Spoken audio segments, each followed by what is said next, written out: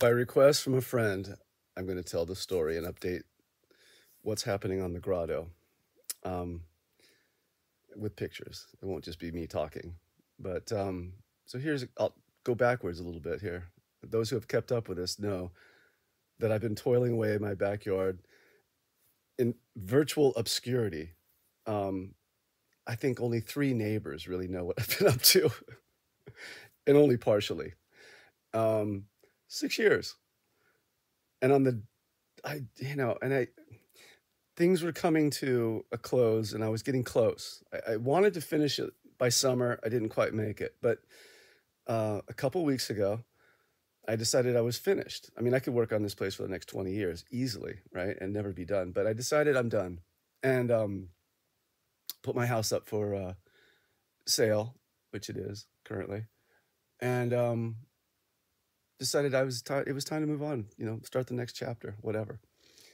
And I had a piece of metal that was just ugly and what have you, and I said, "Oh, and I had a spot for it. So I made a plaque and I signed it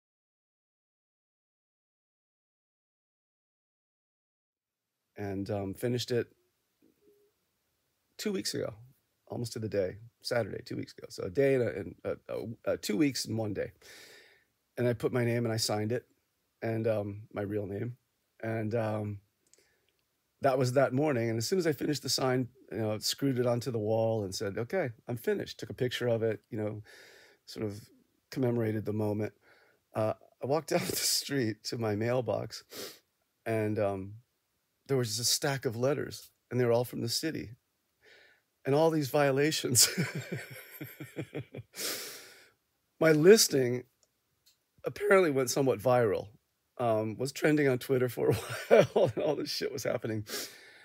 And, there were drone shots and everything of my backyard and what I've been building, what I've been up to for 6 years.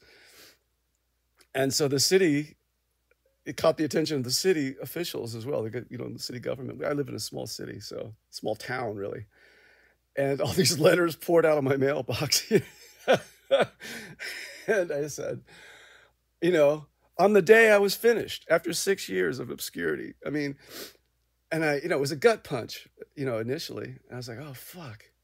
I was really sad. And all my friends and everybody were like, "What are you going to do? You must fight City Hall and save it." And I was, kind of had that thought for about a week and a half or so.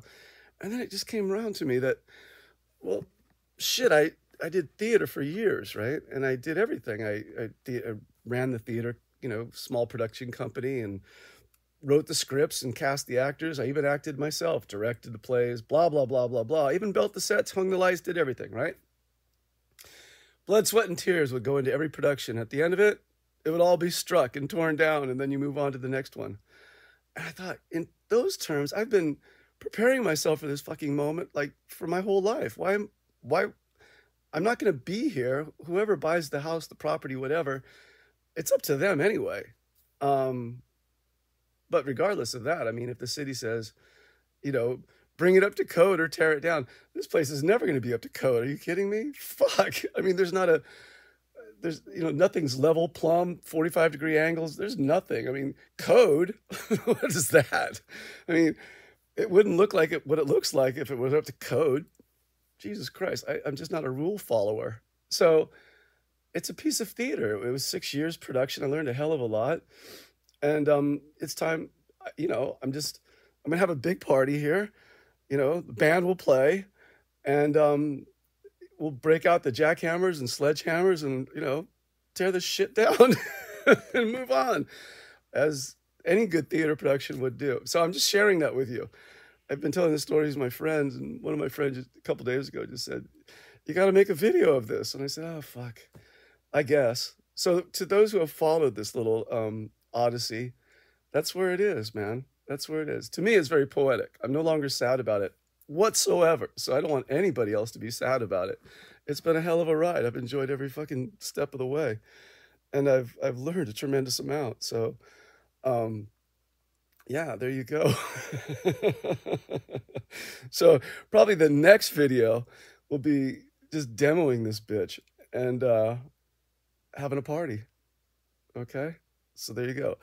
Happy 2023.